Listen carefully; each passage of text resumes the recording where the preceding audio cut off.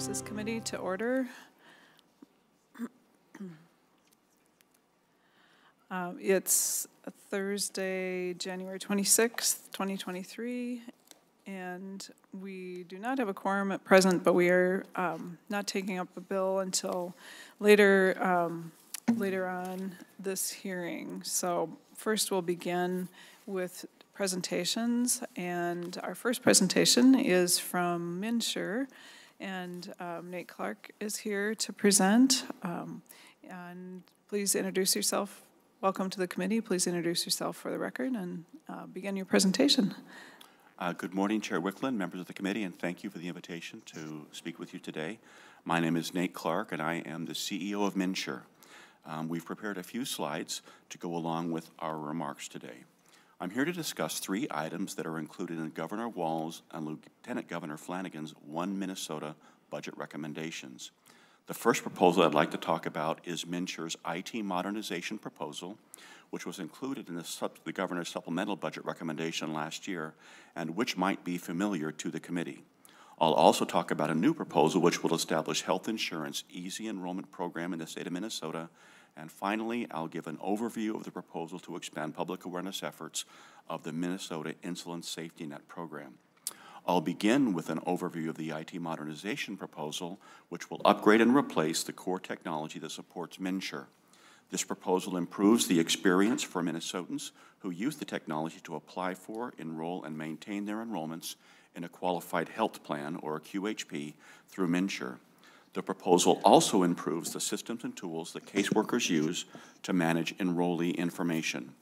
Before I get into the details of the proposal, I'll start with some quick background for the committee. As you know, MNsure was established in 2013 to ensure that all Minnesotans have the security of health care.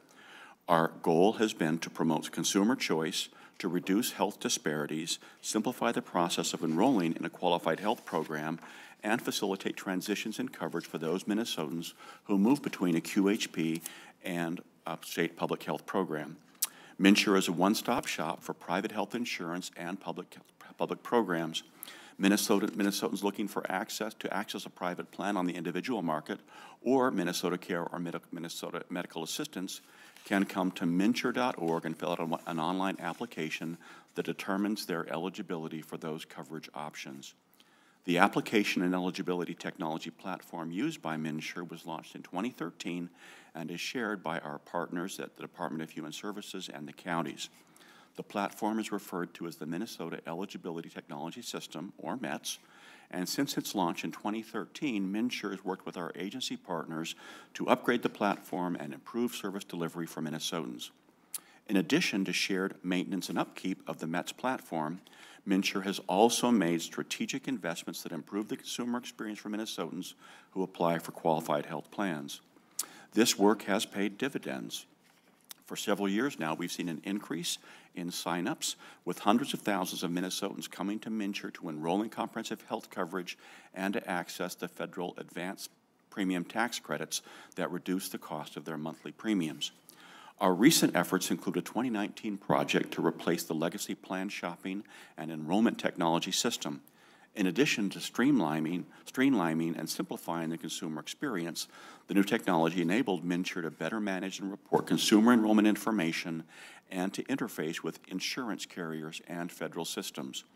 As a result of the investment, we've seen substantial improvements to MNsure operations and significant service improvements for our consumers. The value of the 2019 technology investment became more evident when MNsure was able to leverage the new technology platform to rapidly implement program changes mandated by the American Rescue Plan Act of 2021, ensuring that Minnesotans could access the enhanced tax credits available as quickly as possible. However, structural limitations in the underlying application and customer management technology continue to hamper our efforts to further improve service delivery and to reach more uninsured and underinsured Minnesotans. MNsure has responded to these limitations with manual work processes and higher staffing levels, and through frequent costly updates to the IT platform. These improvements are incremental, however, and don't address the constraints that prevent us from offering Minnesotans the service experience that they want and need. The governor's recommendation recognizes that upgrading the legacy IT platform is necessary to provide a streamlined, simple, and more efficient application and enrollment experience that is easy to use and that removes barriers that make it difficult for Minnesotans to access and maintain health insurance coverage. Our proposal will make it possible for MNsure to reach more Minnesotans who need us the most, those who continue to remain uninsured or underinsured. It will also improve service delivery and create a better consumer experience. It'll become a more agile and efficient agency and also establish a solid technological foundation that will bring our systems and service experience up to date and prepare us for the future. So what exactly does this proposal deliver? And here I'm looking at slide 5. It preserves the no wrong door approach to applying for health insurance, so Minnesotans will continue to come to MNsure to access health coverage as they do today. It introduces consumer self-service capabilities, so enrollees can do things like access their account information and report changes without having to call the MNsure Contact Center. It improves access for limited English proficient Minnesotans by providing an application and enrollment experience in multiple languages, including notices and other customer notifications. It introduces a new assister portal and it improves service capabilities for the navigators and brokers who help Minnesotans apply and enroll in coverage through MNsure. It upgrades the systems that caseworkers use to access, maintain, and update customer accounts. The upgraded IT platform will have lower maintenance and operations costs, will be easier and less expensive to modify and upgrade, and will have the flexibility to support future federal, state, healthcare regulatory changes and policy innovation.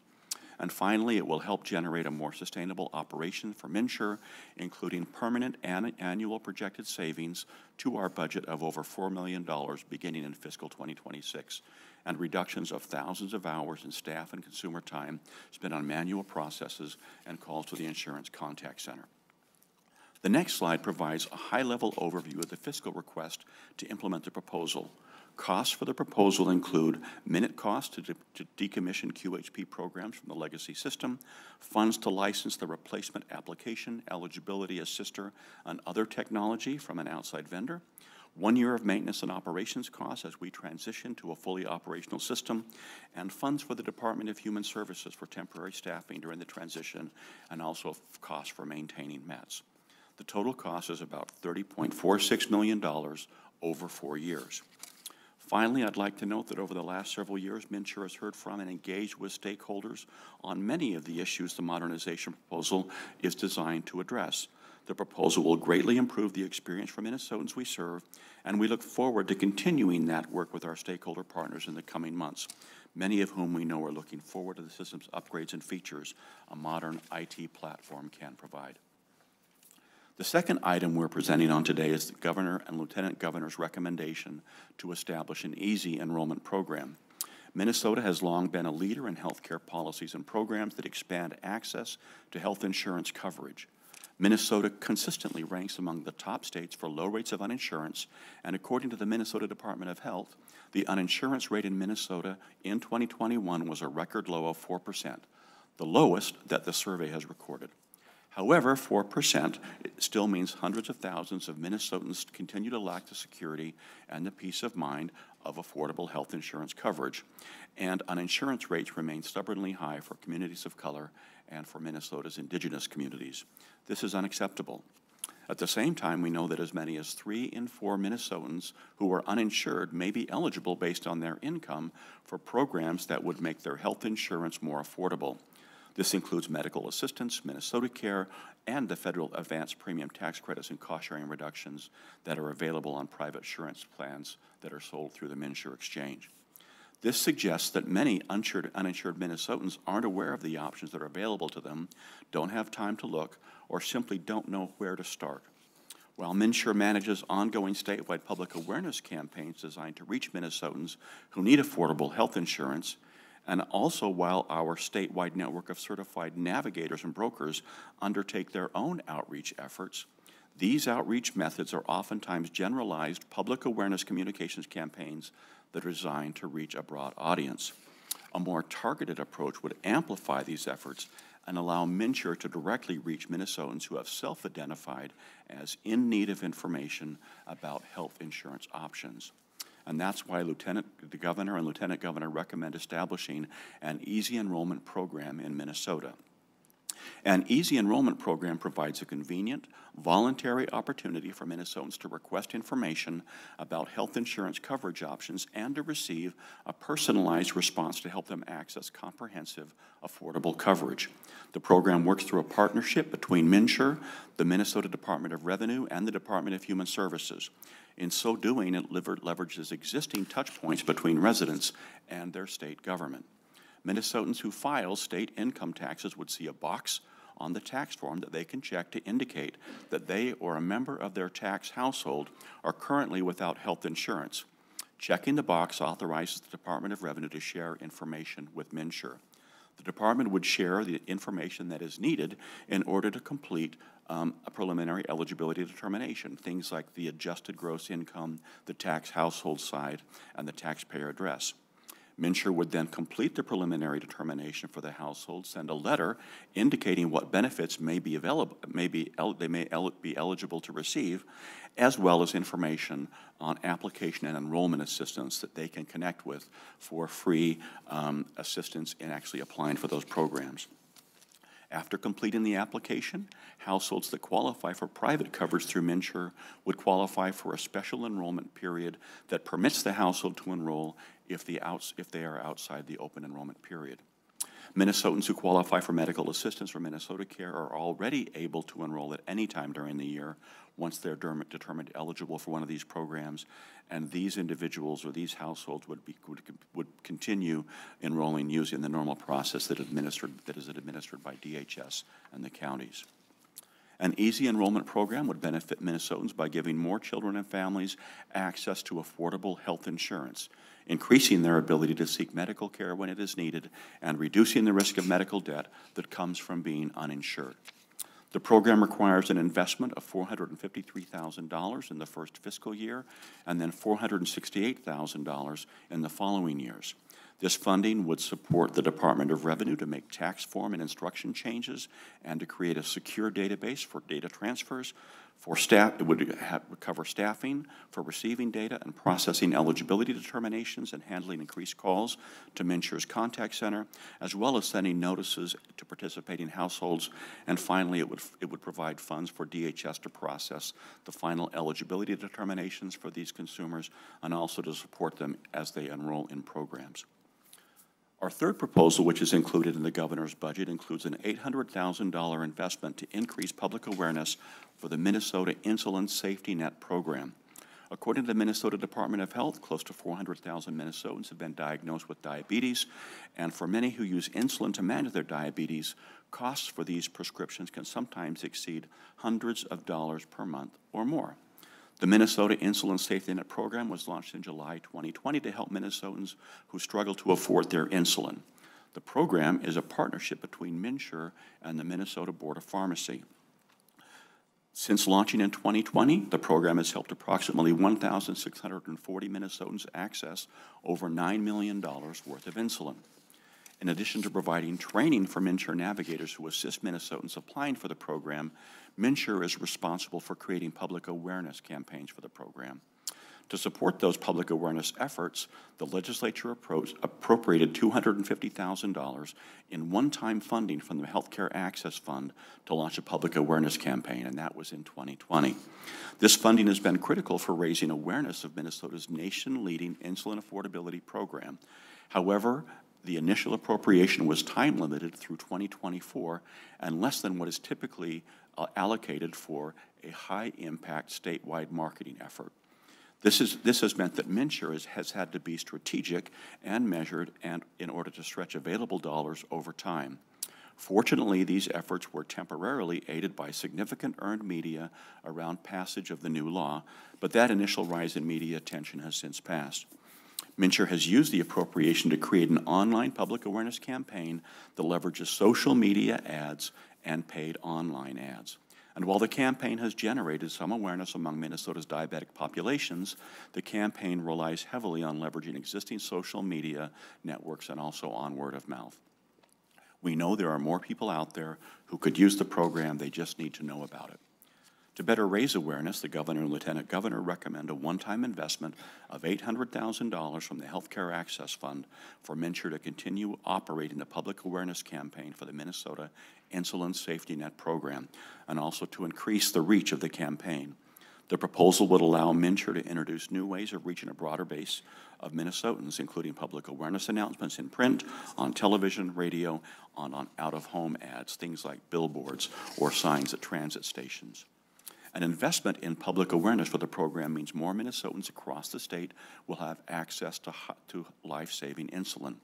Importantly, the Department of Health has reported that Minnesota's Black, Latino, Indigenous, and Asian communities experience higher rates of type 2 diabetes. Additional funding will help MNsure better target our outreach efforts and communities who are at higher risk. Based on our experience managing MNsure statewide marketing campaigns and on our current efforts managing public awareness for the insulin program, we're able to estimate that an investment of $800,000 could mean more information about the program would be seen and heard millions more times than it is today. For example, the current monthly budget of $2,500 averages a reach of about 380,000 views and 2,600 clicks that direct individuals to the MNinsulin.org website. By increasing the monthly budget by just $3,000, the program could increase ad views over 700,000 and clicks to the website by 200 to 300 per month. And while the budget does not allow for television or radio ads, we estimate that a one-time $200,000 television ad buy could be viewed up to 50 million times over several weeks, and an $80,000 radio ad buy could be heard up to 25 million times. This one-time investment of $800,000 from the Healthcare Access Fund will allow MNsure to continue operating a public awareness campaign for the Minnesota Insulin Safety Net program while greatly increasing the reach of the campaign.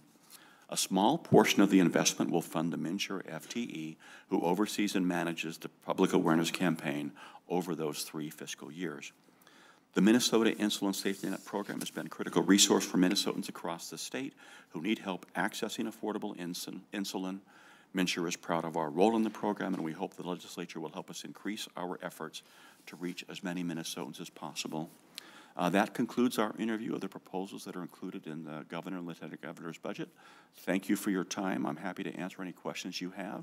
And as always, you're welcome to reach out to MNsure if you have additional requests or you need more information that we don't cover today. Thank you very much, Madam Chair. Thank you, Mr. Clark. Appreciate the presentation. Members, have any questions? Senator Abler? Well, thanks. Good morning, MNsure. Good morning. I've been part of this discussion for a long time, and I won't even go into the history of it, but it's been very interesting. And are you still charged? Is it 3.5% that we're tacking on? And so you're at the max on that. Mr. Clark? Oh, I'm sorry. Yeah. Thank you, Madam Chair. Thank you, Senator Abler. Yes, the fee that we charge, the premium withhold, is 3.5%. All right, Madam Chair, I have Senator a few Abler? questions. So, what's the current budget for the MNsure operation, Mr. Clark? Mr. Clark? Our expense budget is about $38 million. All right, Madam Chair, because when we were, this was going to be a 2% thing, and you're never going to need the 3.5. If you were not around then, so this is even against you. It's like, so some of these programs don't operate as you hope, and at least the operating is smoothly, and there's just been quite a history, which you could look back at a lot of news articles, and I'm glad it's working smoothly. I think you have 110,000 enrollees now, or something like that. And I'm just, there's a lot of, good ideas in these proposals, and the insulin thing makes sense, and I've been a part of that discussion trying to help people get insulin. But I hope as we consider all these different ideas that have been brought to us, many of which are brought because there's this, buckets of money lying around, that we try to find a way to make sure if we acted as though there wasn't much money lying around, would we still do it that way? And so as I just did some quick math, I divided 30 million by 110,000. That's $270 per enrollee for this, good idea. I would personally prefer that you handle all this stuff out of your budget, and 3.5% is a lot, and it's not a small matter for the state to pay their share and the people to pay that. And, on the diabetes thing, are there really people who don't know that they can get these meds? When we were doing our work with the insulin groups, there was like a network, and they all talk to each other. They're on Facebook saying, do you have one of these, do you have some of this? Oh, I got some extra, and all of that. And so I'm just curious, do you know there's really a need for people who, it seems like diabetics who need insulin have a relationship with a clinic who could easily tell them whatever is available, and they're pretty good about that. So thank you. I'd like your thoughts on that. Mr. Clark? Thank you, Madam Chair, and thank you, Senator Abler, for the questions. I guess a number of responses. Thanks for acknowledging that the operations of the exchange have improved significantly over the last few years in terms of scope and sort of the cost per member for this investment. I guess I would look at it a little bit differently. I would also factor in that, since 2015 when I joined the exchange, MNsure has helped almost 850,000 or 895,000 Minnesotans come to the exchange and apply for coverage. So I think that's a significant benefit. MNsure is actually part of sort of the health delivery infrastructure at this point in the state of Minnesota. And what we're providing Minnesotans is not the kind of service experience that they, I think, want and deserve. And so what I think the investment is doing is addressing structural limitations that are keeping us from reaching our full potential as an organization. We've made a minimal investment a few years back. We've seen significant returns on that investment. What we know is that the investment we're recommending in this budget is something that will help us actually it'll help bring us to a new level of performance and also be able to engage with Minnesotans and to help them. With respect to the insulin program and whether or not folks do or don't know, I'm not in a position to say. What I do know is that advertising drives engagement. Engagement drives folks to our website. We see connections between that all the time.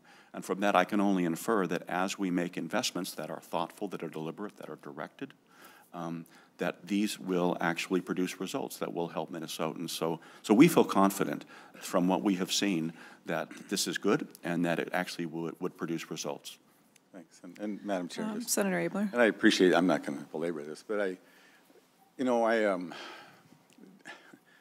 been a long discussion. It's been a long history. From the very beginning, I was on the conference committee, and so I just had a long history, and I'm just trying to avoid getting too far into that part of my head. But Madam Chair, as you lead the committee and bring forward the recommendations that you're going to deem to be the most important, I hope that just the availability of all this money doesn't color our carefulness with spending the money and what we're going to be imposing on future liabilities or even one-time ones. Like today, we're going to do a food shelf thing. I think I'm going to vote for that. I think that's certainly on the essential thing. People have to have food. There's essential, important, and nice, which is what the triage I used in 2011 when we had a $6 billion deficit.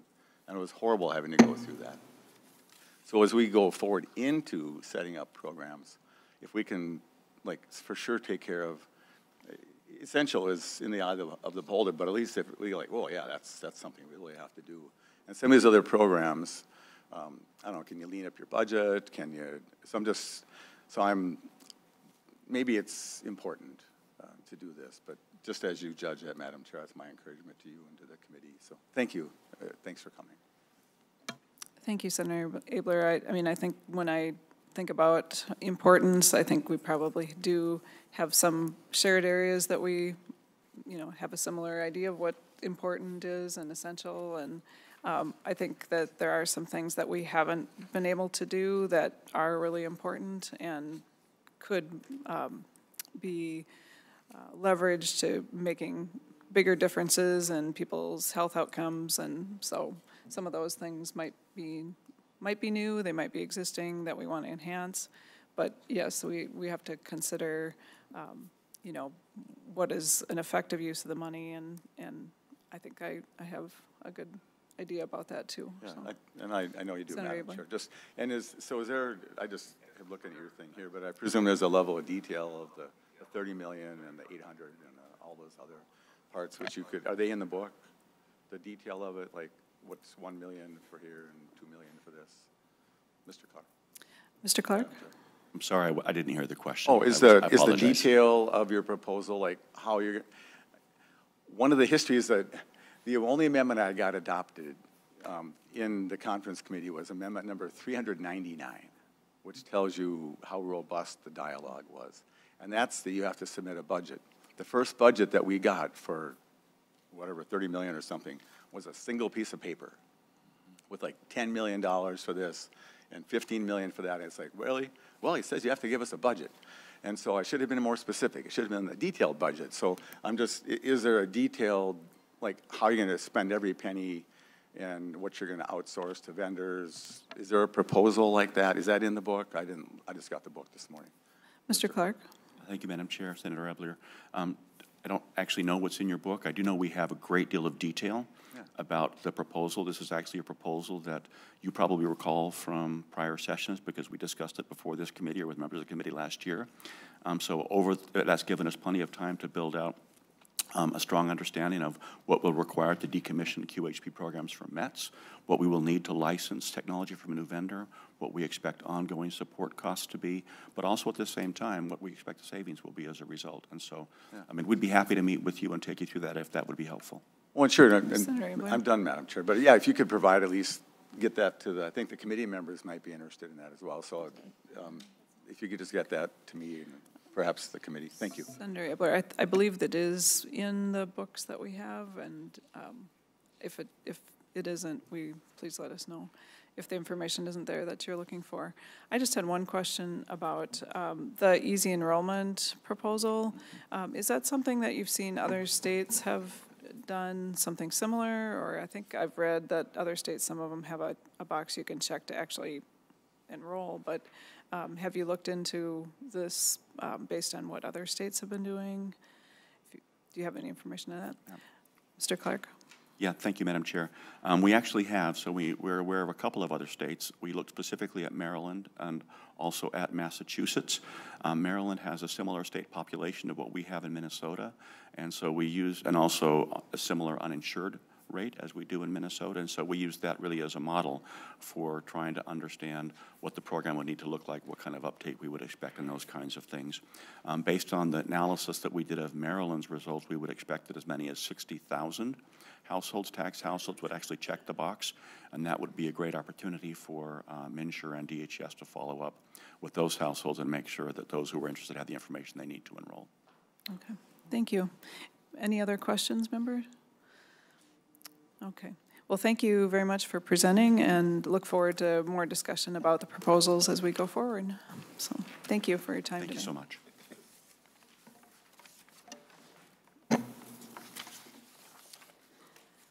And members, I do want to indicate we do have a quorum present. And now we will move to the governor's budget presentation from the Department of Health.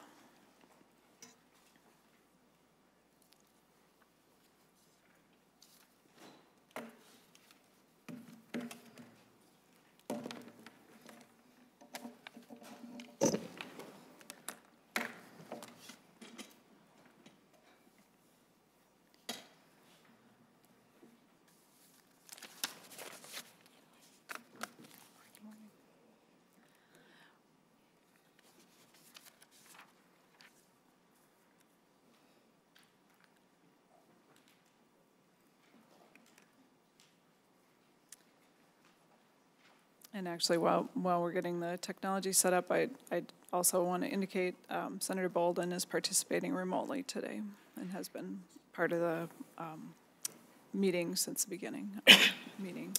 Welcome to the committee, Commissioner Cunningham, and look forward to hearing about the proposed budget. Please proceed, introduce yourself and proceed with your testimony.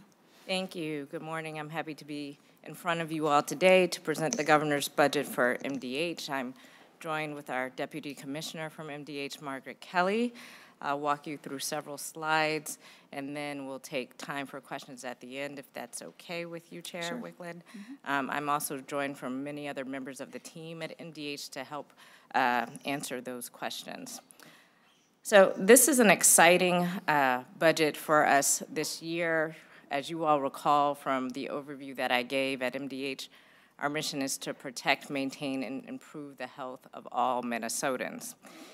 And our goal in this budget package is to really address 7 key areas, and we'll walk through these buckets in more detail one by one, but let me just list them out for you here today. Strengthening public health and preparedness, reducing disparities and addressing health equity, time-critical prevention strategies to address emerging or worsening health threats, a healthy start for our youngest Minnesotans, healthcare access, affordability, and quality, addressing current service needs and federal compliance, and maintaining safe and healthy drinking water. So starting with the strengthening public health and preparedness package, our goal is that, again, all Minnesotans have the same basic public health protections, and the whole system is better prepared to respond to public health crises. We need a deeper investment in our public health system infrastructure and transformation. As you all may recall from our overview, the public health system is not just MDH, but it's local public health partners, it's tribal health, it's partnerships with community-based organizations, as well as with healthcare systems. And this money really focuses on both MDH, our LPH, our local public health partners, and our tribal public health, and many of the foundational areas of public health, which again, those are controlling communicable diseases or infectious disease, prevention strategies around chronic disease and injury prevention, environmental health, and again, addressing those gaps in access to care. So the package that you see there and on page 158 is about really bolstering the public health system across those partners. We have another proposal to really focus on emergency response. Emergency response is critical. We understand that from the COVID pandemic, and as I mentioned before in our overview, in public health, we often go from panic to neglect, and so this really will provide the staffing, the training, the supplies, the call center to maintain our basic foundational level of an emergency response for the state. We have 2 important offices to really address disparities by Minnesotans most impacted by health disparities. Clearly, you all are aware of the statistics. You all are aware that, you know, if there's any statistic around health outcomes, often who we see with the worst outcomes are our American Indian populations and our African American populations in the state. Now, the Office of American Indian Health was started through a CDC Health Equity Grant. That office has really been focusing on tribal public health infrastructure, but that grant funding ends. And in addition to focusing on tribal health, public health infrastructure, given the health status of American Indians in the state, we need some sustained and directed investment in their health. Similarly with our Minnesotans who identify as African American. And so these offices will really be a mechanism for us to involve community more robustly. The Office of African American Health will include a new council. There will be grants that are agnostic to disease, so sort of focusing on those upstream root causes of disease, which I talked again a lot about in our overview, thinking about how we can support the state in sort of policy analysis and thinking about the pipeline. We talk a lot about the pipeline into public health and to the caring professions. We've heard a lot from community, and I know from my own experience, emergent experiences were particularly important in me imagining my own future. And so we want to create some experiences for students from secondary education or community college backgrounds. We also know that an important area to go deeper is around Minnesotans living with disabilities. This proposal is a recognition of the importance of a larger focus on Minnesotans who are living with disabilities. People with disabilities often have challenges in terms of access to care, in terms of facing discrimination when they're in the care system, in terms of getting attention paid to their preventative health issues, to their chronic disease needs, not to mention the environments and sort of the built environment in which care is delivered, as well as data. We know that people living with disabilities have been clamoring and waiting and for them to see themselves in data, and this will give us some funding to really devote more time and resources to really building out that data infrastructure. We also know in terms of addressing disparities and dealing head-on where suffering and costs fall the hardest, community health workers have been a really important and evidence-based strategy to reach those who are hardest hit. And so this proposal will help us to evaluate the community health worker workforce and to invest in that workforce as they are vital advocates for health. Again, thinking about the importance of partnering well and in a mutually beneficial way with communities. We have two other proposals on this slide. The top proposal really focuses on providing grants to community-based organizations to improve some of their capacity to be strong partners with us as an agency. We really believe that communities have a lot of the solutions, but many community-based organizations are small, may not have the same resources or experience working with the state. Of course, there's a wide distribution, but these grants in terms of building capacity will be to sort of invest in those organizations as they develop the solutions with us. The bottom proposal on this slide is really more about MDH itself and how we work, right? So if you think about the top proposal as investing in the community-based organizations for a mutually beneficial partnership, the bottom proposal is more about investing in MDH so that we really build out the best practices for community engagement and disseminate those within our staff, both at MDH and, again, local public health, which is a key partner. Moving on to the next proposal, the Health Equity Advisory and Leadership Council, or the HEAL Council, which does currently exist at MDH.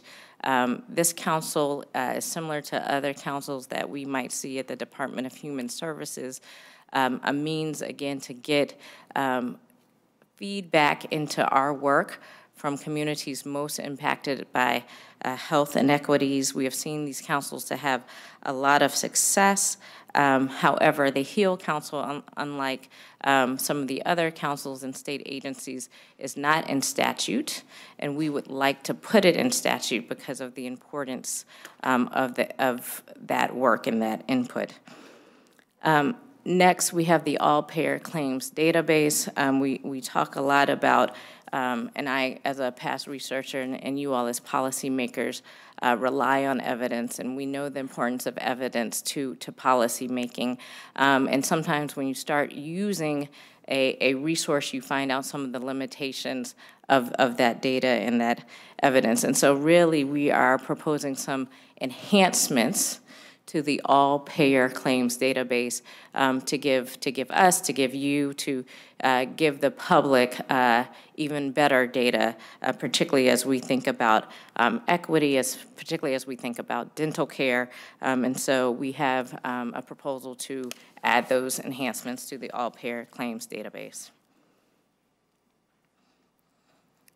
The next proposal is our cultural communications proposal. This, through the COVID pandemic and some initial funding, again, from the feds, we're able to better invest in meeting the language access needs of Minnesotans, particularly those for whom English, who have limited English proficiency. We want to continue that work, and we are particularly also attuned to again, Minnesotans living with disabilities, and making sure that the public health information that we have is accessible through American Sign Language and computer-assisted technologies to assist, make sure everybody has the information they need to stay informed, to protect themselves, and to make good choices, and that information is provided in a culturally relevant fashion to communities.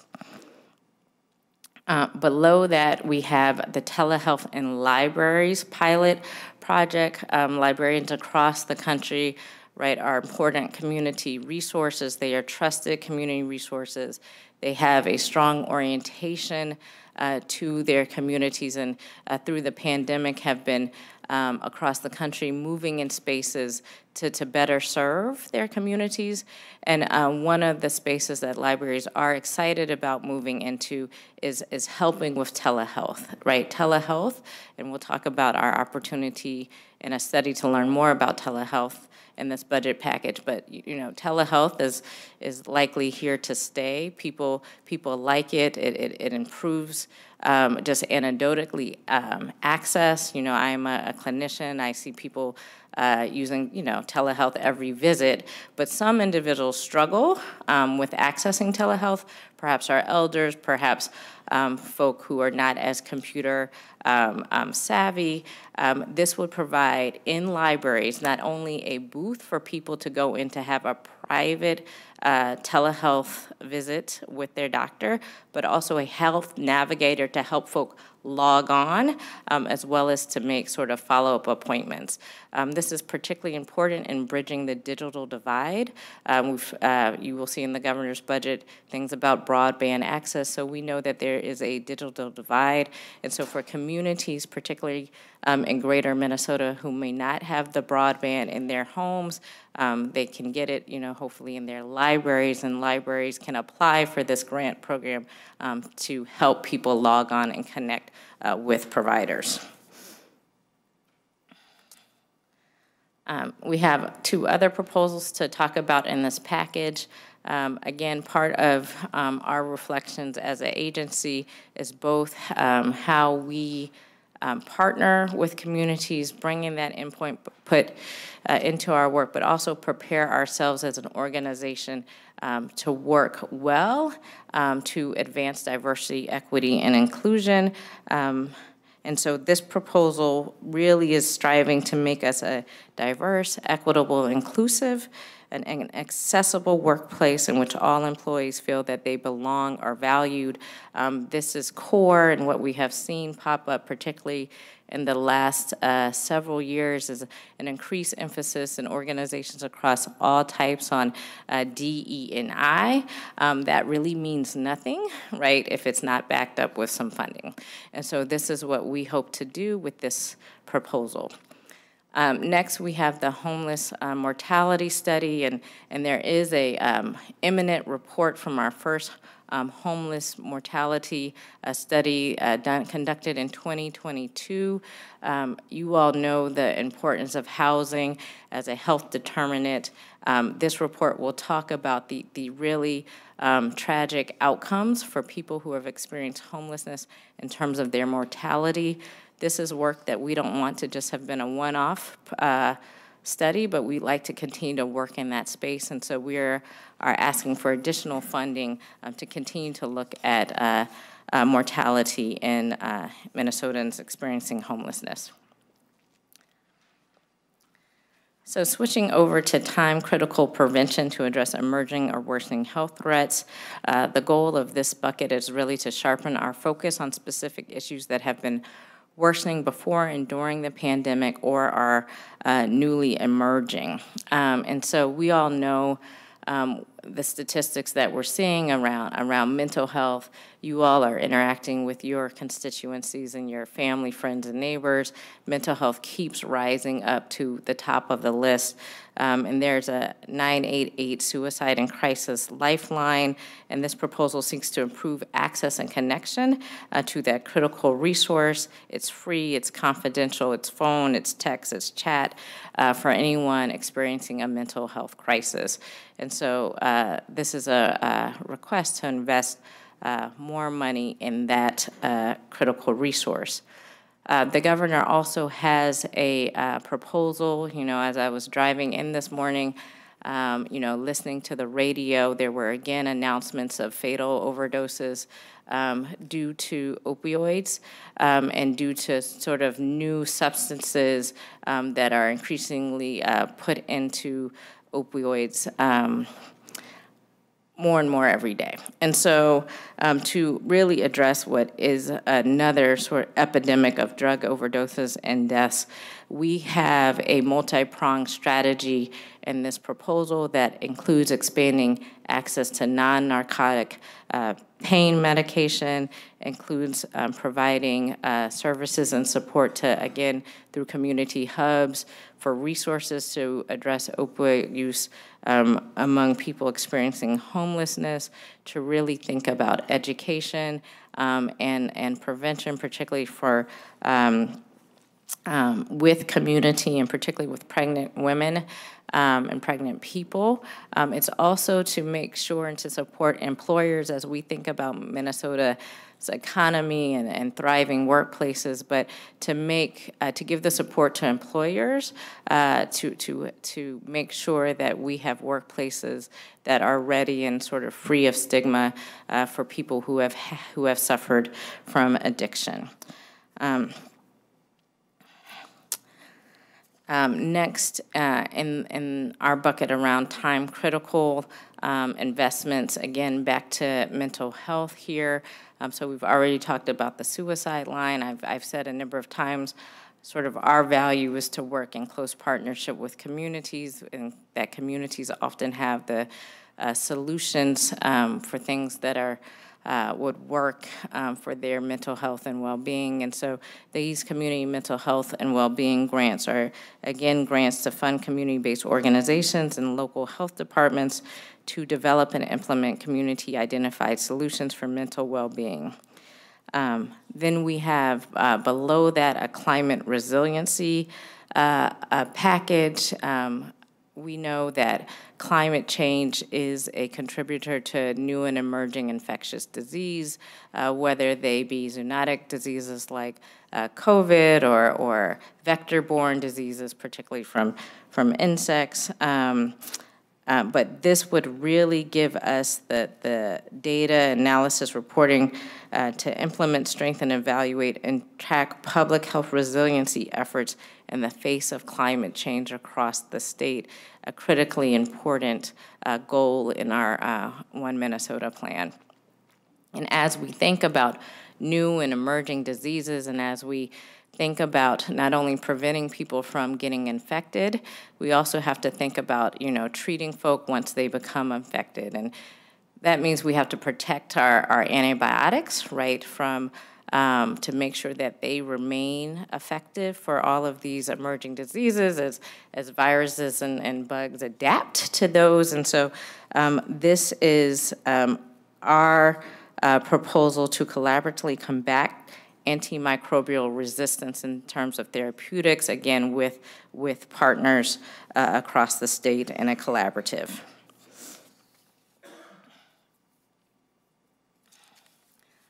Although clearly we all here are hoping that COVID does fall away, we know that people in the course of the pandemic went with a lot of their preventative care services, and particularly those who have the most challenges to access to care services.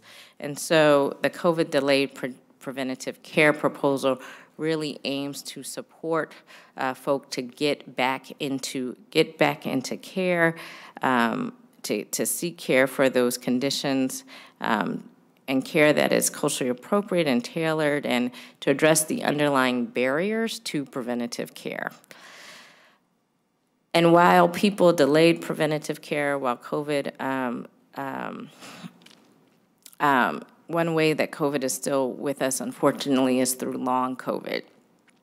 We know that many people are suffering from long COVID. It's going to be an ongoing COVID's going to be an ongoing source of chronic disease, and We want to monitor its impacts and work with partners to do that, and particularly monitor its social and economic impacts. And so this proposal will provide us with funding not only to assist sort of the survivors of acute COVID illness who still cope with long COVID, but to improve evidence-based strategies to address long COVID with collaboratives with the community, to give folk resources, to individuals and communities resources to cope with long COVID, and to continue to monitor the social and economic impacts of long COVID on people. The next proposal is our Sentinel event reviews for police-involved deadly encounters. This proposal aims to examine actions and encounters occurring prior to police-involved deaths. This is really all about partnering with communities to avoid any preventable deaths by doing Sentinel event reviews. And our role is to give the data, to work with partners. I think everybody, if a death is avoidable, we like to avoid it, particularly because deaths occurring during law enforcement encounters and service calls can have a significant impact on those involved and their families, their neighbors, and on relationships, of course, between the police and the community. And so we want accurate data analysis and public health tools to understand and lead to upstream solutions in that space. We have a legalizing adult use cannabis proposal that provides investments in prevention and consolidating regulatory functions for adult use cannabis. This is a proposal that we are putting forth. The good news about this proposal, there's several things that people are excited about this proposal. Within this proposal, we are definitely excited that as we move into this space of legalizing adult use cannabis, like any other substances like alcohol, like tobacco, like prescription pain medications that are substances, that there will be a regulatory framework wrapped around legalizing adult use, as well as monies for substance use prevention and education. Next, we will move into our Healthy Start proposals, which is about making sure that newborns and adolescents and their families have a healthy start to reduce health risks, build health resiliency, and improve their chances for success in life. So the Healthy Beginnings, Healthy Families proposal really supports the health of the youngest Minnesotans and their families, really by focusing with partners on infant mortality, increasing access to screening and services, improving perinatal outcomes and maternal substance use disorders, and expanding evidence-based family services for children of incarcerated parents in county jails. The next proposal is our Help Me Connect proposal, which again is another resource for families. Help Me Connect is a website started through a grant program. Again, we want to continue that. It's being accessed by over 11,000 visitors each month. There are over 12,000 agency profiles listed in the Help Me Connect system. So this is an important resources that people who are looking for help, again, Help Me Connect, can go to find help for whatever they need for their families. So this investment will preserve the support needed to maintain that system and to improve it, including a toll-free number and an online chat feature. The next two proposals are about first home visiting. Family home visiting is a voluntary preventive intervention that strengthens families in their communities. It has been shown to have powerful impacts on family and child outcomes. And most of this money is distributed to community health boards, tribal nations, and nonprofits being grant programs.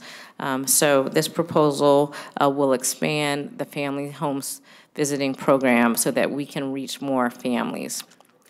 Similarly, the family planning special projects, we had overwhelming demand for funding requests in this space, and this is again about providing comprehensive counseling and education around contraception, preconception care, screening and treatment for sexually transmitted infections. We will continue to serve thousands of Minnesotans with this program, and again, this has seen overwhelming demand recently for support, so we have included that again in our budget requests.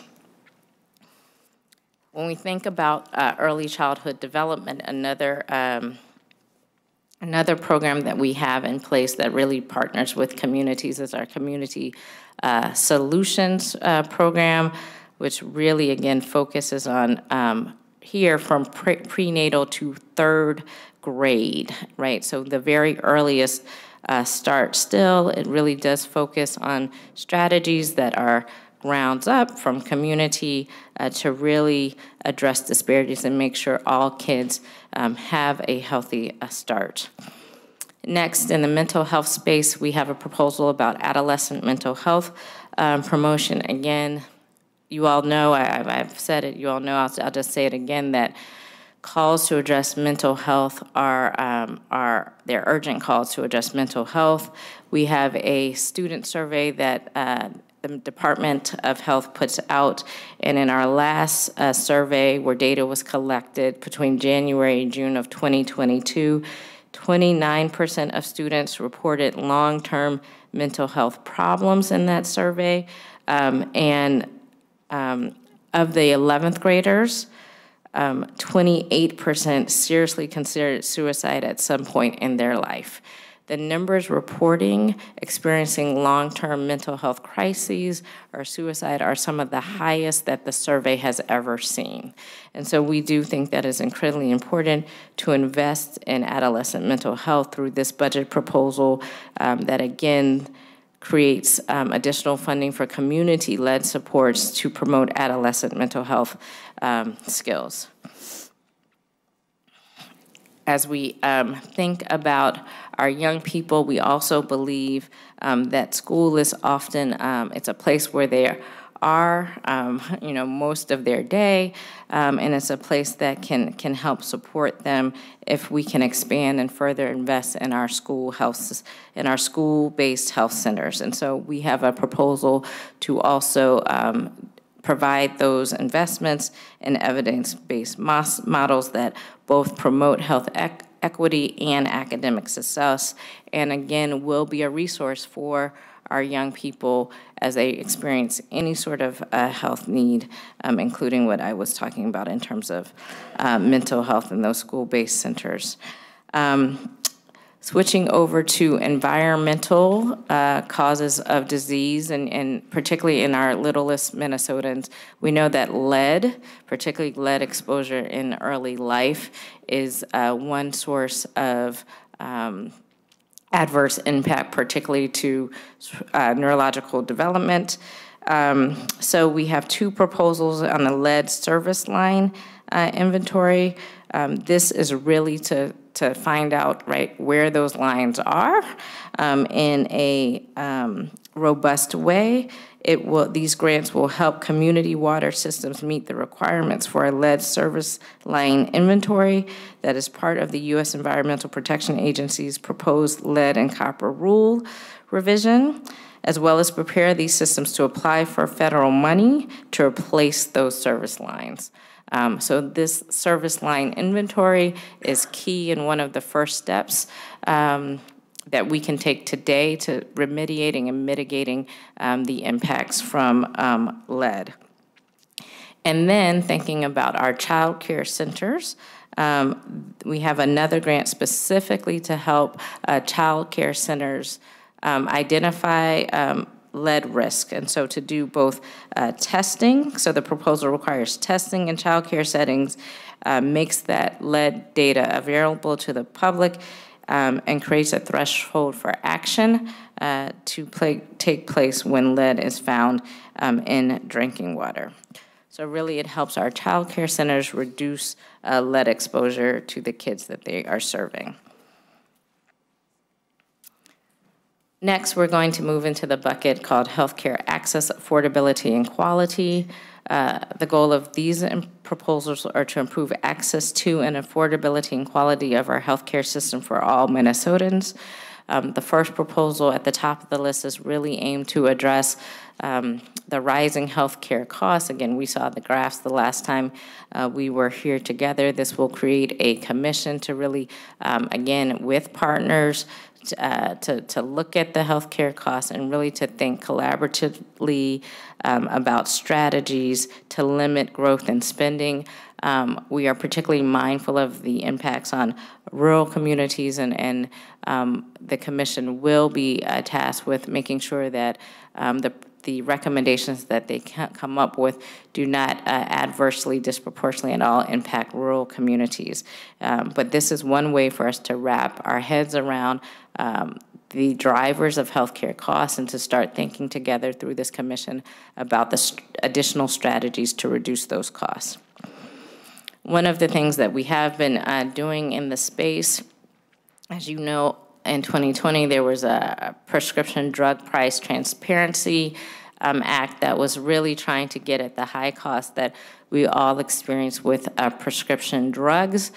Clearly, part of that cost are sort of at the end of manufacturers, and the data that we had looked at in that previous act was really focused on manufacturers, but we know manufacturers are not the only driver of costs, and so we need to look at other aspects of the supply chain, and so this actually helps us do that by looking at pharmacy benefit managers, by looking at wholesalers, by looking at those rebate programs so that we can more comprehensively understand the drivers of prescription drug costs.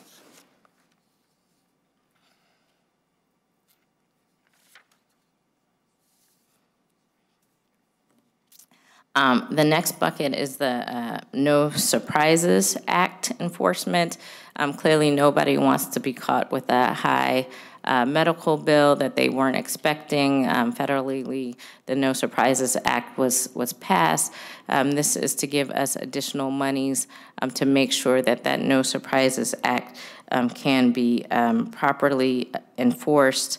Enforcement includes reviewing a health plan, facility and provider compliance, investigating Minnesotans' complaints, providing consumer education, and coordinating with our federal counterparts in this effort. There are also additional protections for the uninsured and for self-pay patients.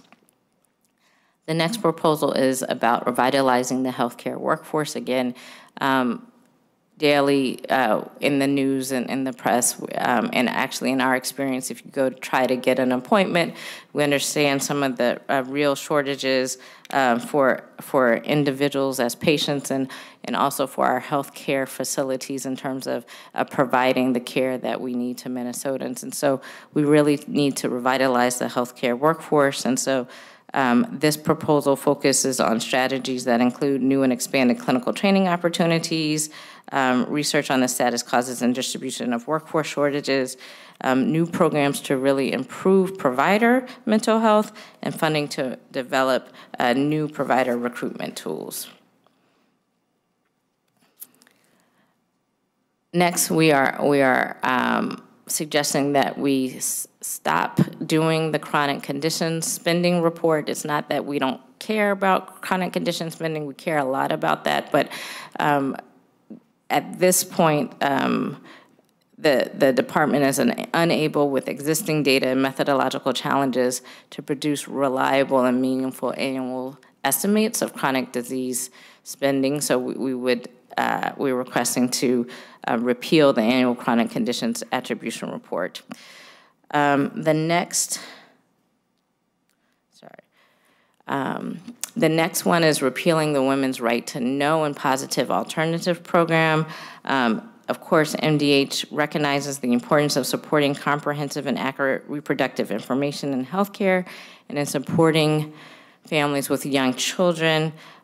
Repeal of this section will end a program that is duplicative of other work and does not support that aforementioned goal. We are requesting an operational adjustment to maintain our current service levels. This is really to support the people that we have, to improve our technology, and to really continue the oversight and fiscal management and accountability that is important to the operation of any state agency, and also to provide us with the technology that we need to be a strong public health agency. Next, proposal focuses on assisted living licensure and home care. This proposal does not increase any fees, but it does assist us because we've had higher than anticipated program demands in carrying out our regulatory requirements in terms of overseeing the care of vulnerable adults. It increases transparency for providers in terms of improving predictability of fines by explicitly making the fine amounts listed in statute as well, which is a technical change there. So next, we're moving into current service needs. So we need to make sure that MDH can meet statutory and program requirements as costs and demands increase. And so I will walk through these relatively quickly. The first one is really to reinstate an advisory committee for safe drinking water and wastewater. There's no cost to reinstate this council, but it reinstates the council, which expired in 2019. The next one is a trauma system fee adjustment, and so this helps us ensure statewide trauma care and increases by a relatively small amount hospital license fees. It aligns appropriations from the general fund and the state government special revenue fund for the work of designating trauma hospitals, and again ensures effective statewide trauma system. To just give you a sense, the trauma system current fee is a $1,000 base fee. This will add an additional $12. So in terms of the bed fee, there's an $1,826 base fee. This will add an additional $23. So relatively small additional dollars, but will help us ensure, again, that Minnesotans have access to high quality trauma care when they are in an emergency. The next one is another technical change that really just asks our local insurance officers of birth and death certificates to send their surcharge funds to us on a monthly basis. And so it has no fiscal impacts, but it will clarify for local offices the requirements for monthly submissions, streamline the transfer and reporting of surcharges, and improve the timeliness of budget information. The next one is federal funds oversight, and improves the oversight of our federal funds grants to community organizations, again assisting MDH to be a better steward of that public resource. Next, as we think about the workforce, as a result of recent changes in state laws, more provider types are required to submit background studies on new hires. Sometimes this even happens for existing employees. So to ensure that these background studies can be conducted in accordance with federal and state standards, we're asking for a background studies increase. I already mentioned telehealth, and there's a proposal, again, to continue our telehealth study budget change. This study is really going to provide us with the answers to telehealth in terms of how it affects access, quality, the value of services, innovation and care delivery, and health equity. And so this request is to shift a portion of the telehealth study funding to fiscal year 2024 to ensure completion of all these core analyses. Finally, we're going to talk about maintaining safe and healthy drinking water. The goal of this bucket is to make sure we protect and secure the state's drinking water. So the first proposal is to really strengthen public drinking water systems infrastructure.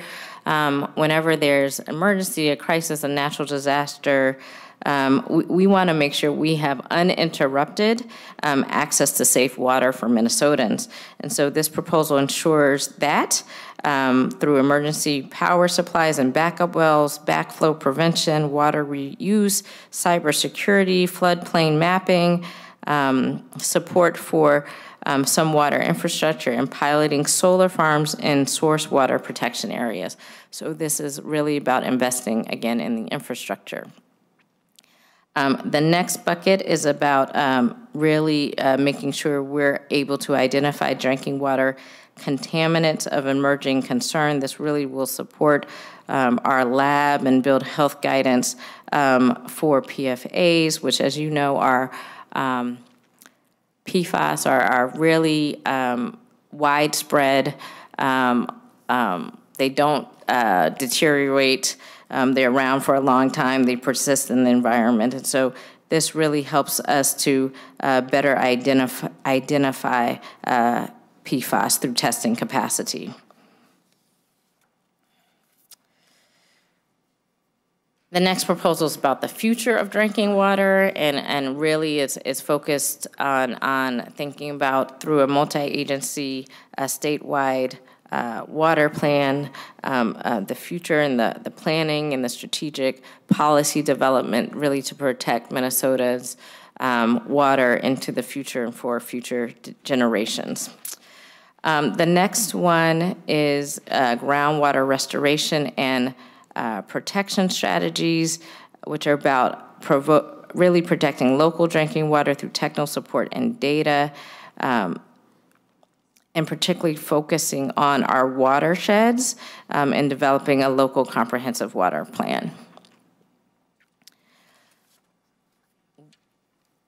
We have 3 more water proposals on this page, and this is our next to last slide. So clearly private wells are also an area that we need to look into in terms of sources for water contaminants, and we want to make sure that within our private wells we also have safe drinking water for private well users.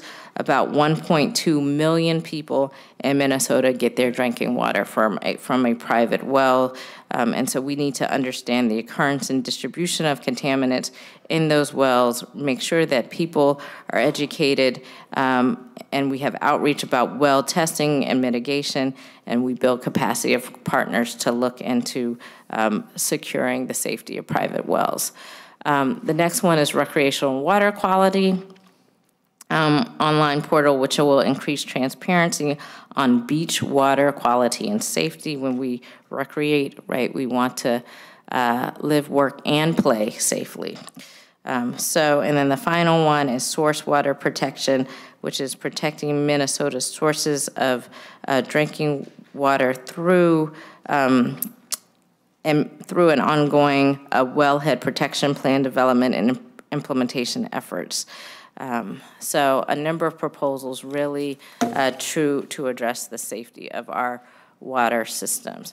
And the very last slide is a basic overview slide of what the dollars look like when we sum up across all of these proposals.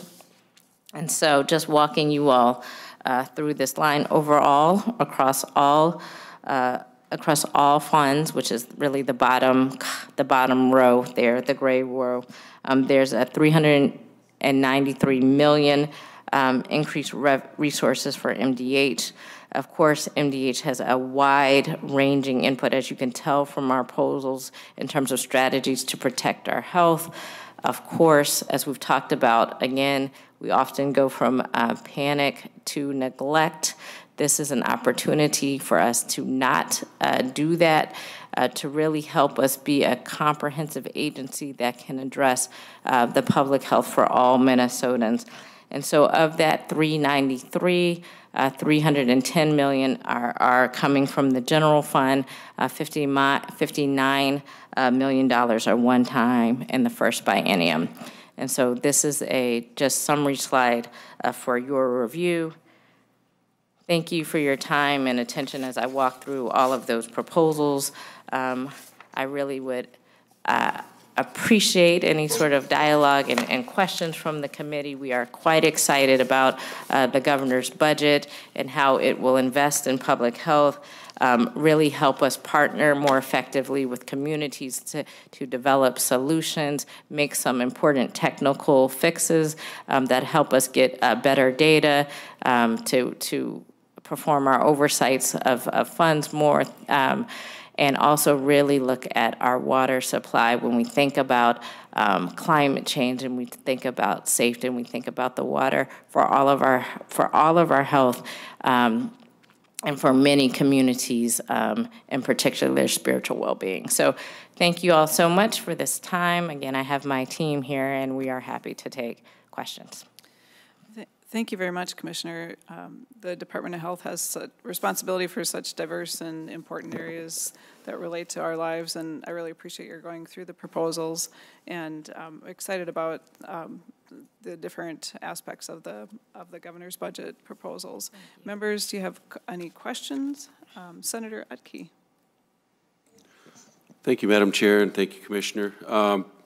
Couple questions. I have a lot of questions, but I'll wait. These, I'm sure, are all going to come back in committee at some point, and some bills, and we'll have further conversations. But one comment I saw here, and this is just my 7th year, but it comes through every year, and we funded it, I believe, a number of times, and it was the lead inventory. That's just one that jumped out at me. But we can do those type of things when they come up again. But what we see the total spend, in the increased spending, what part of it is new programming versus just increased of ongoing programming? And then the other thing, page by page I could see the new FTEs that are included, but we don't have a grand total. Could you give us the grand total of this included in this full budget proposal? Commissioner Cunningham. Thank you. Thank you, Chair Wicklund, members of the committee. I don't currently have with me the number of new programs or the total number of new FTEs, but I am sure that we could get those for the committee. Okay. Thank you. Thank you. Yes, we'd appreciate that breakdown. Senator Utke, did you have other questions? No, Madam Chair. Like I said, I have questions, but I'm sure we'll have discussions as bills come forward with these various pieces in them. Yeah. Senator Abler. Thanks again, and I do have a number of questions, and I could use the rest of the time, but I'm not doing that. So just a few minutes on some comments. It looks like you're spending $727 million over 4 years for some programs, and a lot of them are, I would call essential. You sat through the last hearing. When you sit in that chair, it's different than when you sit in this chair. So I'm really an advisor at this point to what the bill might be. And so, because when you sit in that chair, you get to write a bill, and then people react to it, and so their priorities. And I think you've spelled out your priorities pretty clearly, and I appreciate a number of them. And I am curious how many FTEs are added, because in the human services one, they had 1,200. And I just want to remind members and the public that there's only about 6,000 human beings to work in the increased workforce, and so, like the cannabis one took 100, as an example. And anyway, and there's $47 million or $82 million in fees over the 4 years, looks like to me, and so to the department, as you triage those, what are really important ones, and Madam Chair, as you decide what we're going to burden these providers and operators with. That's not a small number. I like the clean water stuff, and I think lead's important, and we argue sometimes, but you just don't get over lead. So, I mean, if you get it in your head as a child, you get to keep it, and it causes a lot of trouble. So I think I'm going to stick with my highest of highlights. In the cannabis program, which I have great concerns about, I don't think it's a casual thing to do. It's brought in here like it's some great little thing, and it's going to be like no big deal. And there's a little bit of there's some money for training youth not to do it. And the doctors I talked to say that the synapses can be screwed up until the person is 25, and we're going to have a 21 thing. And they said, oh, so it goes away? No, it doesn't go away. Oh, great. You know, as with the gummies, which are getting in the hands of youth, there's going to be 9th graders smoking pot and probably 6th graders smoking pot that's much stronger than when I was in college. I have a history of abuse of that, and I'm not afraid to talk about it, and it didn't make my life any better. I can't imagine what the current potency would have done to the crew I hung with. And so I'm just very, very concerned about that. And so, Commissioner, I looked through the whole list of all the stuff there, and so there's like programming for education and so on, and there's a, let me turn to that page.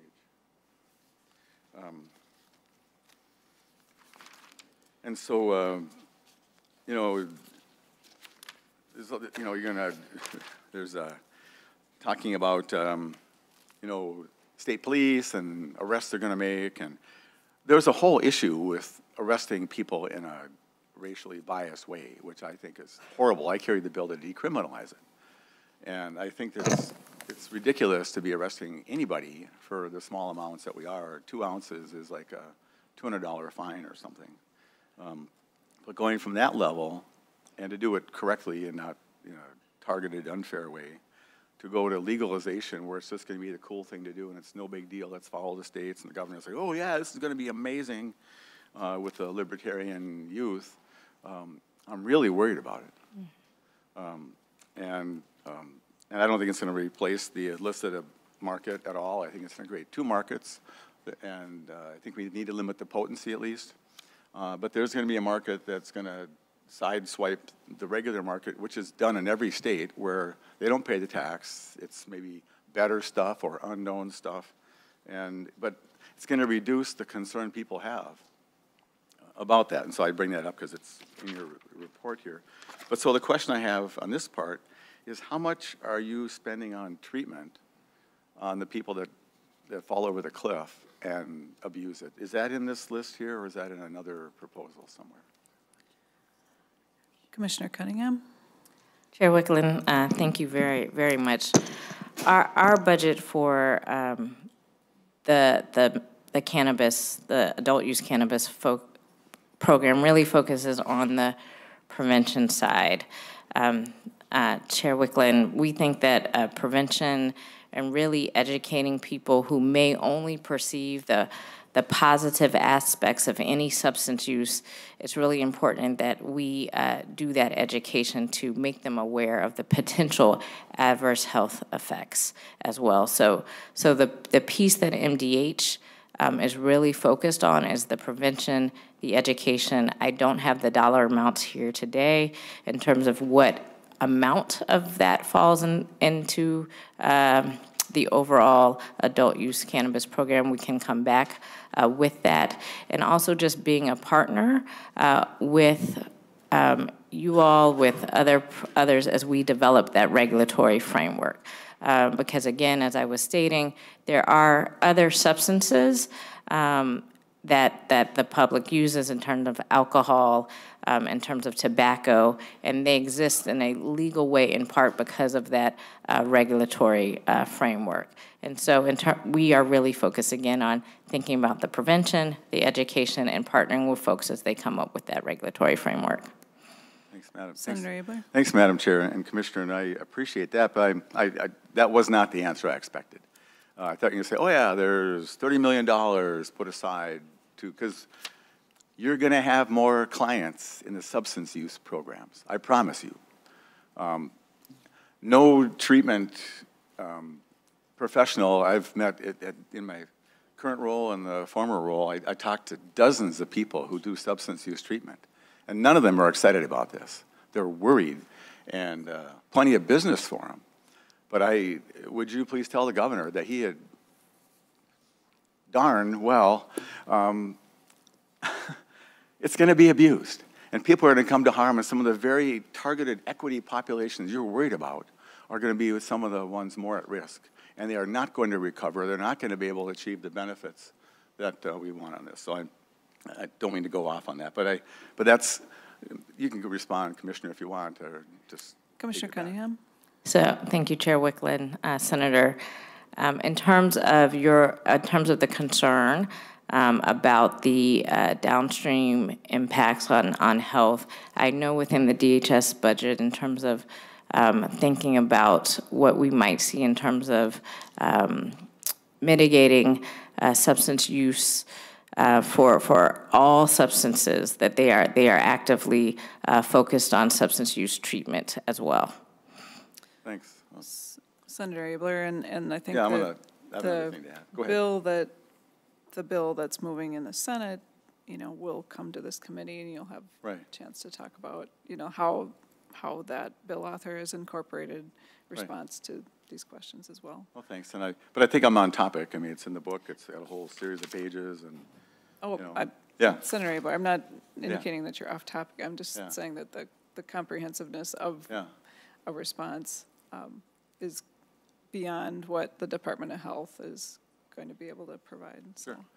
And so, but anyway, just, Commissioner, we had a great chat yesterday. I appreciate it. I really like where your head's going, and I'm glad you're there.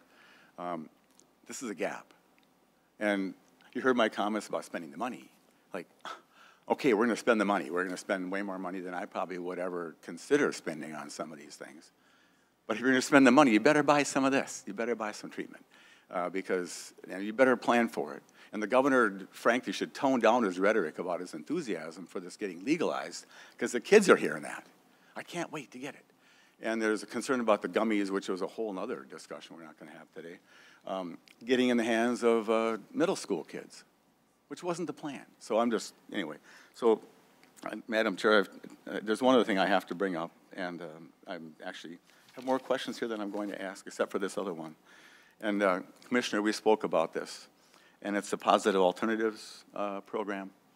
And I read the text there, and I just want to tell you that this has been one of the bright spots in the abortion debate where people actually could agree that abortion should be more rare. And the criticism from the side of the people who favor abortion is like, well, and after these people, who's going to help them through the process? Who's going to watch them afterwards? Positive Alternatives does that. And it does that to carry people from the beginning through the end by encouragement. And so, because I don't think anybody wants more abortions. I don't think anybody thinks that abortions are better than childbirth.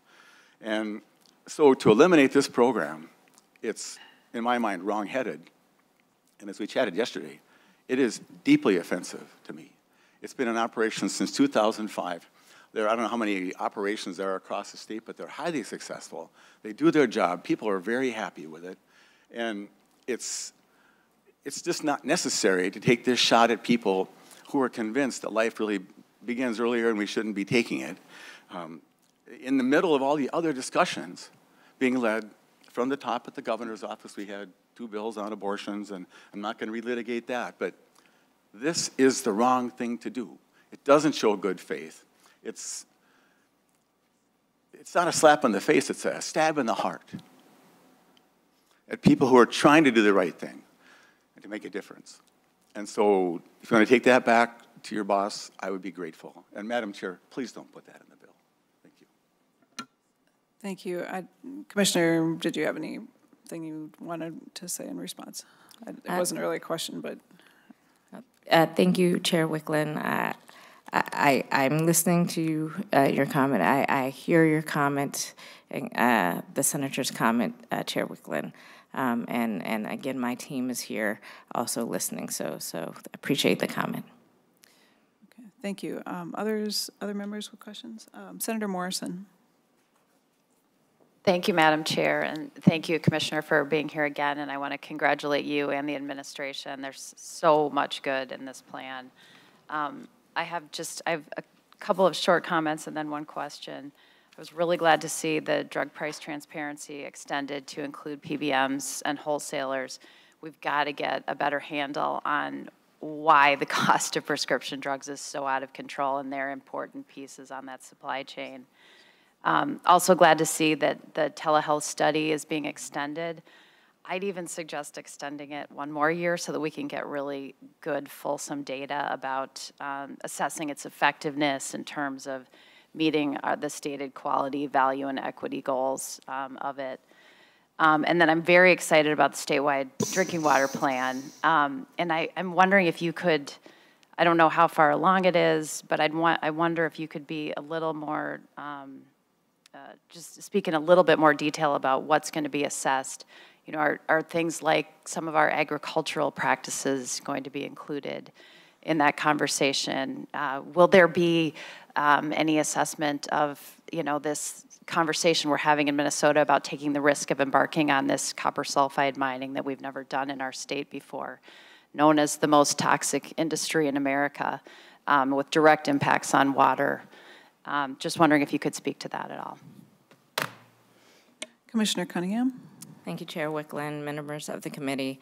I perhaps will turn over to my environmental health team and ask if they could elaborate here on the clean water proposals.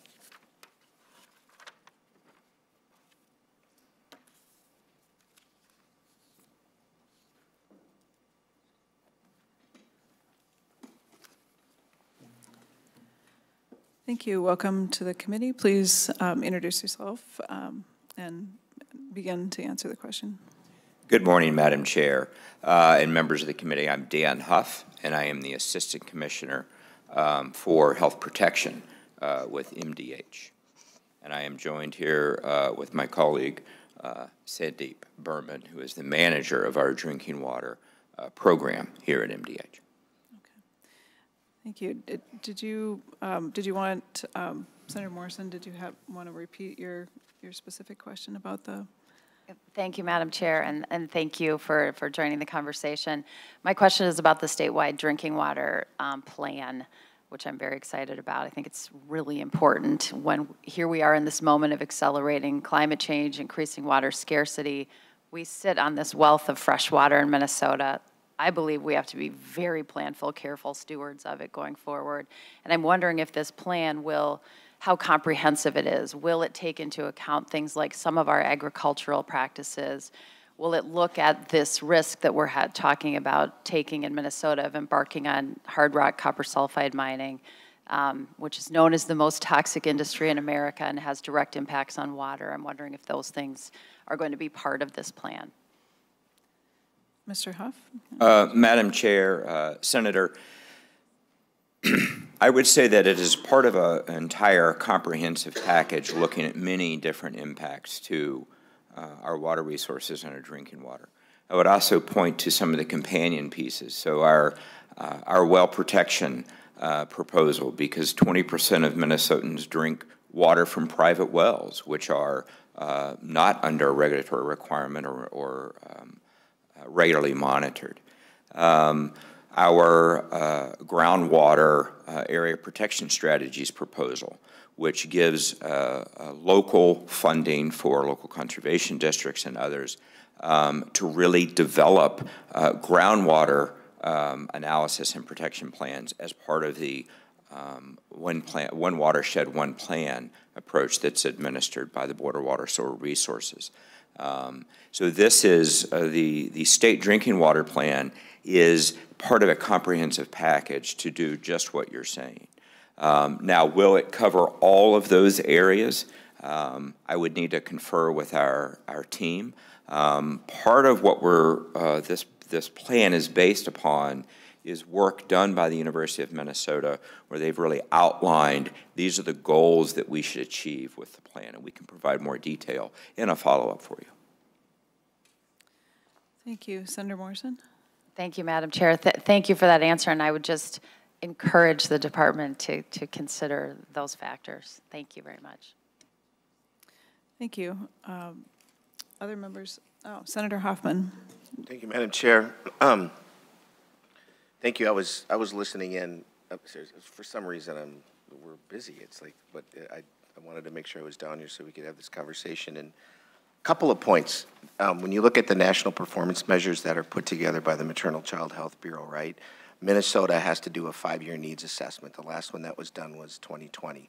And embedded within all those interactions, you know, we as a state came up with 11 priorities, right? And I'm not going to quiz you on those 11 priorities, but one of them happens to be on the suicide, adolescent suicide and pieces. But embedded in the national performance measures is also the discussion of mental health and substance use collaboratively, right?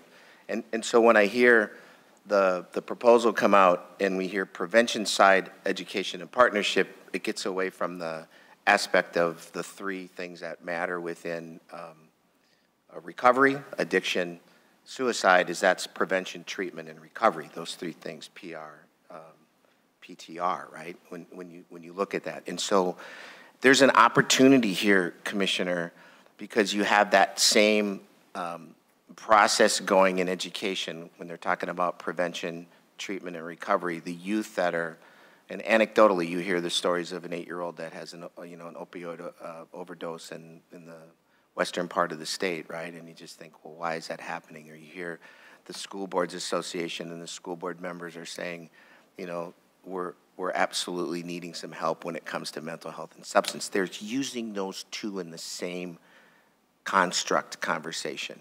So, Commissioner, I would say look backing at your priority areas, the 11 priority areas that the state of Minnesota did based on the 2020 needs assessment. I don't know why I know this. Yeah, I know why. But the fact is, I think there's an opportunity for you to reach across to the Department of Education because they're absolutely showing the same needs through that.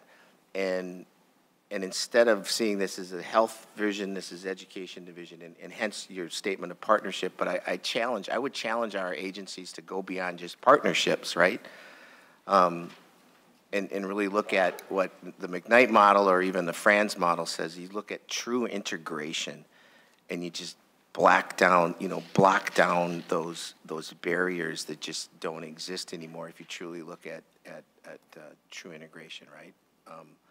So I like to see what you have in here, right? And I want to throw that challenge at you and advocate that you go beyond that because I'm not reading it here, and when I look at the national performance measures, and I'm not seeing how they're interacting in that piece. Am I making sense to you, Commissioner, on that? Commissioner Cunningham. Chair Wicklund, Senator, thank you. So I appreciate that challenge that you put out to the agency, Senator, and Chair Wicklund. I will go back and look at, right, the national performance measures in the space. I will say at MDH,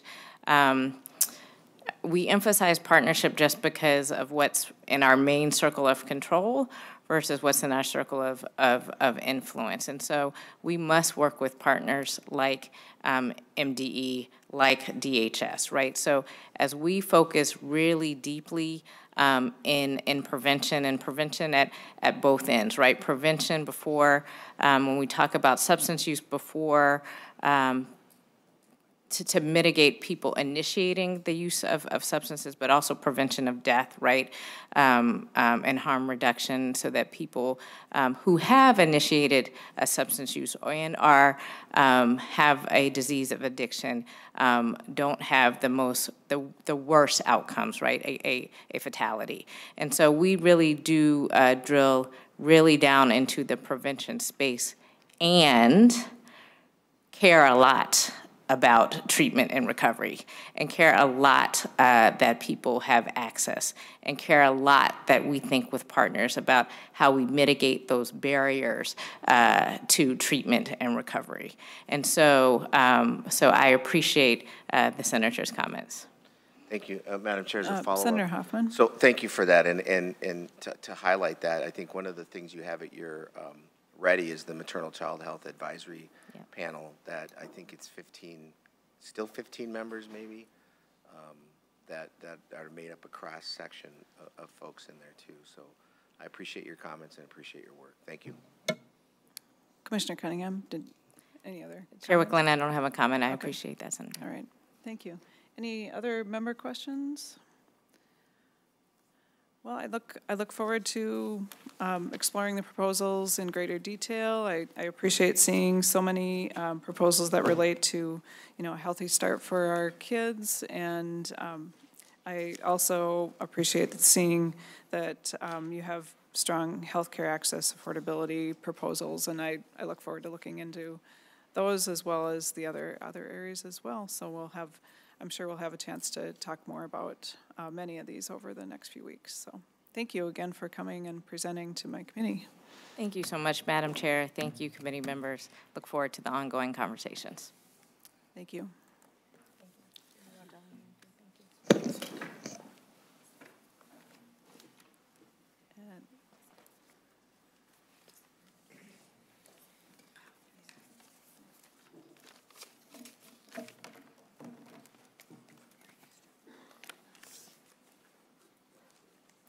And now we'll move to our last item of business on the agenda is to take up Senate File 71. Senator Maye Quade is here to present her bill. And if you'd like to have your testifiers come up, oh, I see they're here as well. And Senator Maye Quade, I believe you have an author's amendment. Yes, I do.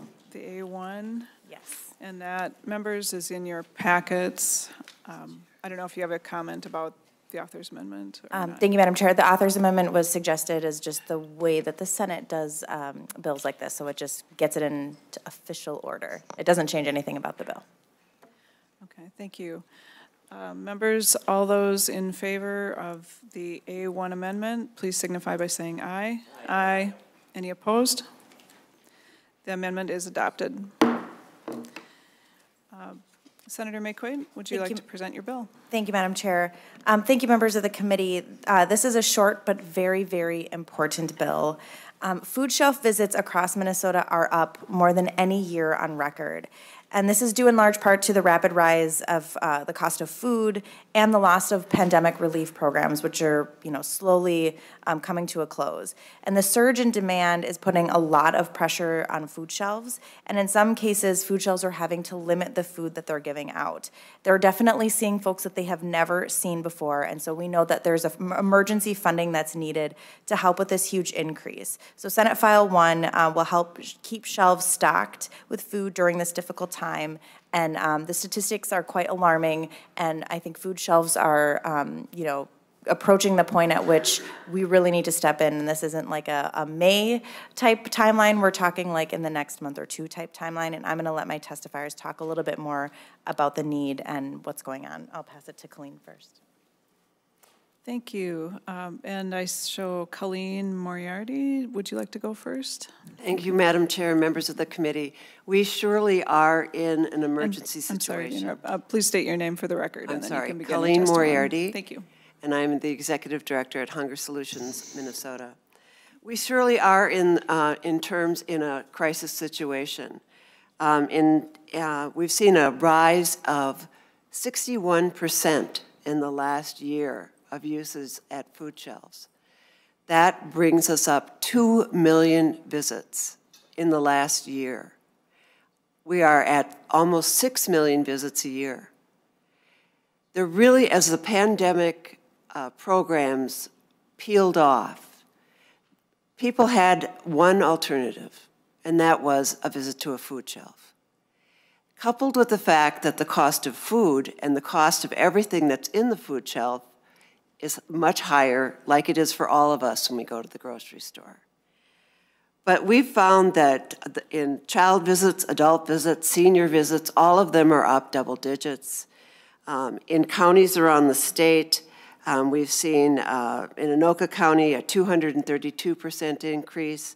In Washington County, a 248% increase, a 307% increase in Faribault County.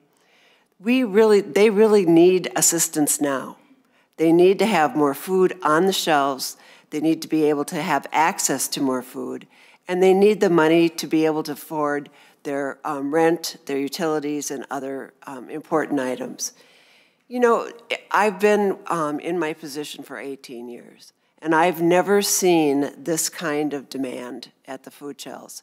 And we're readying ourselves for the emergency SNAP benefits to roll off now in March.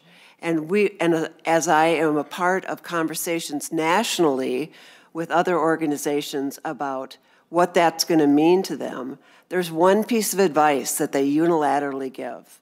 Just tell people to go to the pantry or the food shelf.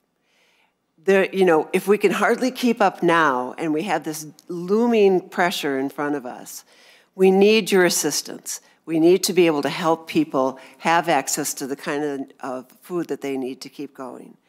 So I really implore you to support this, and I really appreciate the fact that Senator Maye Quade has been a warrior for child nutrition programs for as long as I've known her. And I've had the pleasure of working with her. And I really appreciate your support. And I really think that this is one time that we can band together across the aisles and say, we need to support the people of Minnesota who need our help with food. Thank you. And now I show Dom Corbell. And please state your name for the record and begin your testimony. You bet. Madam Chair, committee, thanks for having me here today, and thanks for being invited, and thank you to the Senator for putting this bill forth. So my name's Dom Corbell. I'm the Executive Director of Community Pathways of Steele County in the great city of Owatonna. Got a beautiful drive up here today, so it's fantastic to be here. We are a nonprofit that has two sides to it. One's a thrift store, the other is the traditional food shelf. And in 2022, we actually doubled the space of our food shelf, both shopping and storage, as part of a successful 2021 capital campaign. We did that expansion with the plan of being ready for the future. What we didn't know at the time was the future would be right now. Let me give you some data to help you see what we're seeing in Owatonna. A couple key points. Here's a big one. In 2021, we averaged 254 families shopping a week. Our current 6-week rolling average is 532 families shopping a week, more than double. And I believe this week we will set a 1-week record. I think we're going to break 600 for the first time. So that 532 is going to continue to climb. In 2021, in Steele County, we served 1,183 families at least one time, providing them food.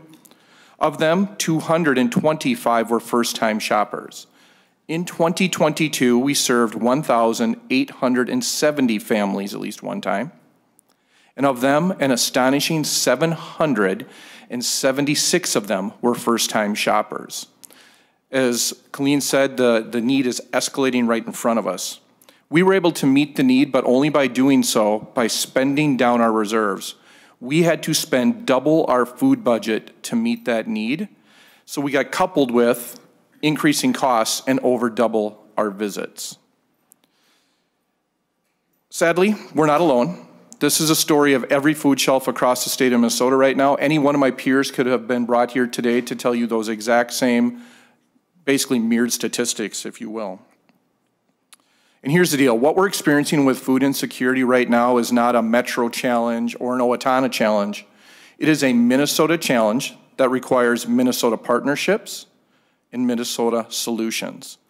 SF 71, the bill before you to get emergency funding to us, is one of those solutions. And there are many layers to food insecurity, and we all know that. But we are in a critical stage. Our budgets can't withstand another year of this type of increase without some support. And so that's the ask. The ask is to look across this room, and when I say Minnesota Solutions, this committee is part of that, of course. That's your job.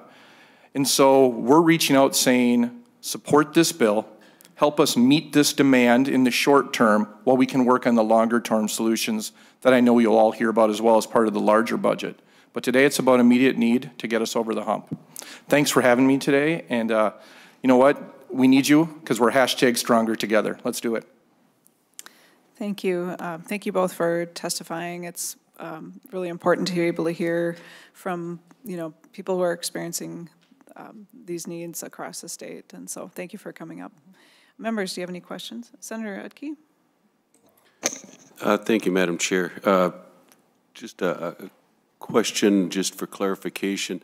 This money comes through DHS. I'm surprised it we need an emergency bill for $5 million. Wouldn't they have money to do that already? I don't know, can somebody clarify that? Madam Chair, Moriarty? members of the committee, Senator, there is currently in the biennium $3.2 million allotted for food shelves in the state of Minnesota. I'm not an expert on this DHS budget, but I know that that money we've already allocated that money, and this is an extraordinary time. Senator Utke? Thank you, Madam Chair. And yeah, I hear you. So that 3.2 then has been appropriated or have been used. We know DHS has got a sizable pool of money that they're sitting on that hasn't been spent yet this year. So with that, this was just more of a comment. I noticed that the commissioner must expedite. I would think something like this, it's an emergency, would have been, it'd be the assumed way they would approach this. But anyhow, the question I do have is, how do you distribute this money so that it's equal across the state? You know, we got a representative here from Steele County, so an outstate county. I have a lot of rural counties in my area. Is there a plan so that everybody gets a fair shot? Is it a grant or an application process, or is it an automatic distribution just based on populations and such? Thank you. Ms. Moriarty, did you wish to answer? Madam Chair, members of the committee, Senator, we have been distributing food shelf money for over 20 years with the state of Minnesota, and the statistics are turned in every month.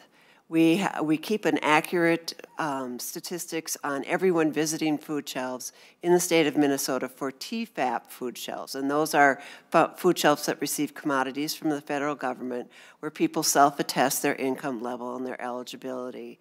So the figures and the data is then scrutinized both by us and DHS, and the allocations are made on the numbers of people who have visited your food shelf.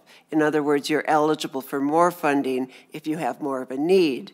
But they are updated every month, and that's how we know that we will top, or we will be very close to 6 million visits, because we work with the state to track that. Any other questions? Senator Hoffman. Thank you, Madam Chair. A couple. I want to just clarify to Senator Utke's point. In Minnesota, I wish that money was sitting in DHS, Senator Utke, but unfortunately, the way Minnesota rolls it out, the $1.825 billion of the surplus was money that should have been spent in human services. So just imagine if we could redirect that money that is now sitting in the surplus. If we could have had an avenue to redirect that, Senator Maye Quade, this urgency, this needed bill, wouldn't have to be coming in front of us to do it. Rather, we could have put priorities in place that would have said, oh, geez, this makes sense, right? So thank you for bringing this bill. And so to that point, it would be nice if we could redirect some funds that should have been spent back into the bucket where it belongs. So just to highlight people, I'd like to see that maybe. But Senator Wiklund, Madam Chair, this bill, I'm hearing the urgency, the fact that SNAP's rolling off in March. You're not going to just lay this over. Do you plan on sending this to Finance and go right to the floor so we can take the money out of the surplus that should have been spent in this bucket?